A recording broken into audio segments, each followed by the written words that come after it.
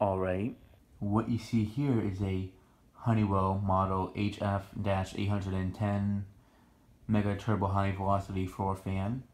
It is 18 inches in diameter, and this is a very powerful fan. I'm going to be honest right now. For Honeywell, it is actually probably the most powerful Honeywell fan I've tested. It's actually probably just as powerful. It's actually very powerful compared to a pedestal fan. It's actually just as powerful as a box fan, to be honest, like the older box fans. So yeah, it's a very impressive fan.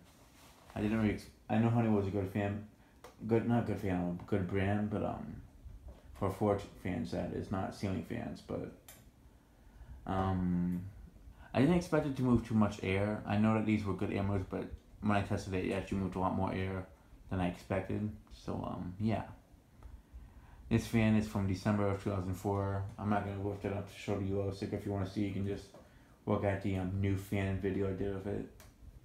But yeah, it's a very powerful fan. I got it for $10 used at the consignment shop, the same place I got the Dominion, the Home Blizzard, and the 2 code-ups and the Dynasty Hugger. I got all those fans there. So this is actually my 6th fan that I got from there. Hopefully they have more unique fans coming in, because it's actually very close by. It's actually like 5 minutes from where I live. So yeah.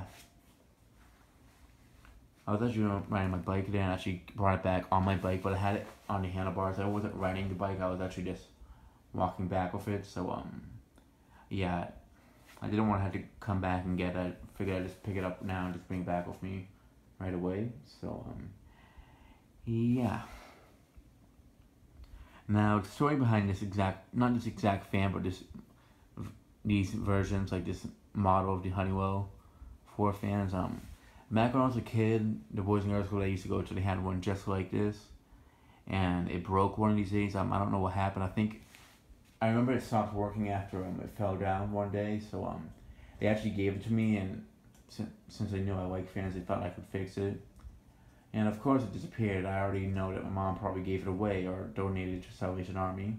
I know for a fact she didn't throw it away, because she wouldn't throw away a fan, because she knows that I would have been very upset with her. So yeah. But back to this fan. Since I lost the original one, I don't know what happened to it. I have this one now, so it makes up for it. Same thing with the Lakewood right over there. Yeah, they're both major childhood fans for me.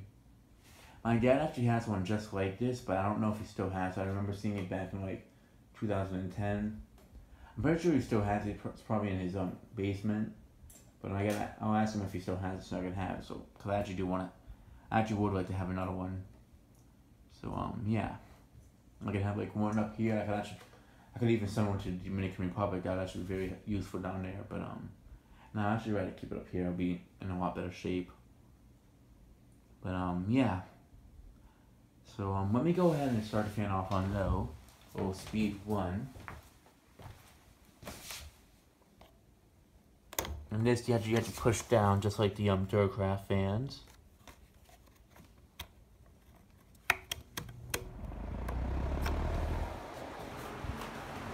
And of course, it's not quiet, but it's not extremely loud at the same time.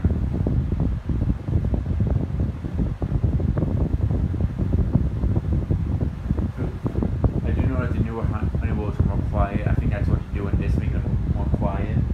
But I know that they're not the same. They're a little bit weaker. That's what somebody told me. It does make sense if it's quieter. It's not as powerful. Especially for floor fans, in fact.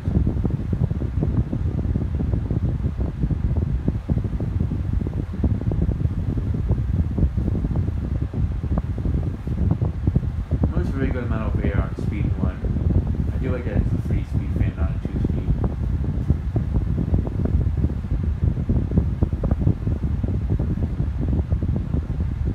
I also do like that it is adjustable.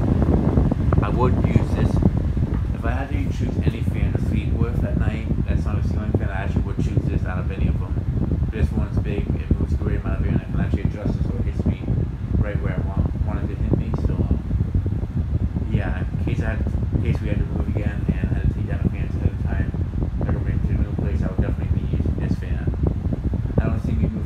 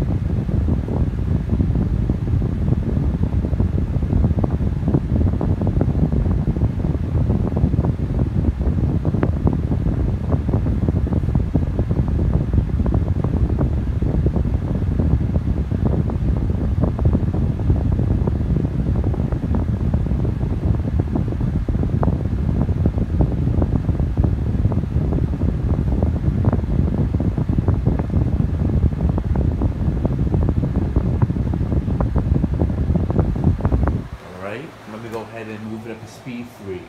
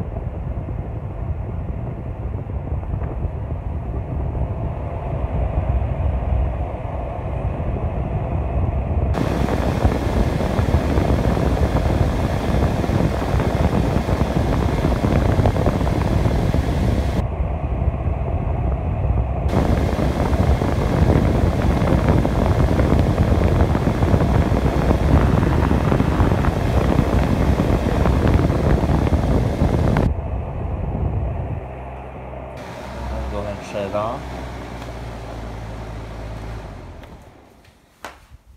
Let's do a spin down.